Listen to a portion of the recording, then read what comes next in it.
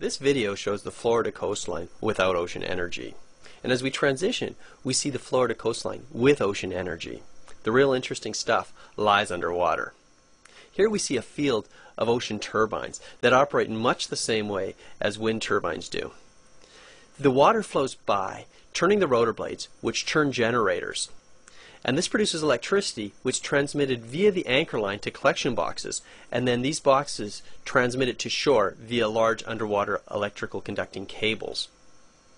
Our research will transition the wind technology to ocean technology so that these turbines operate for a long time underwater. Here is a large pipe pumping cold water from the deep ocean to shore to be used for direct air conditioning. Our research will enable this by providing the pump technologies, the insulated pipe, and the heat exchange technologies on land. Over here, we see a thermal plant where we pump warm surface water down to the depth and then use a temperature difference between that warm water and the cold ocean water to generate power. We'll investigate new techniques such as integrated circuits that produce electricity when you put a temperature difference across them. And finally, over here, we see a ocean hydrogen plant.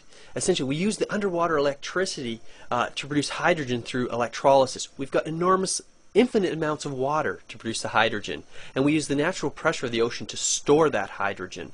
And then when tankers will simply come in and we will hook up to a large line coming to the surface, and we'll simply pump the hydrogen up to the tanker, creating essentially energy wells in the middle of the ocean. This way we will power the whole world.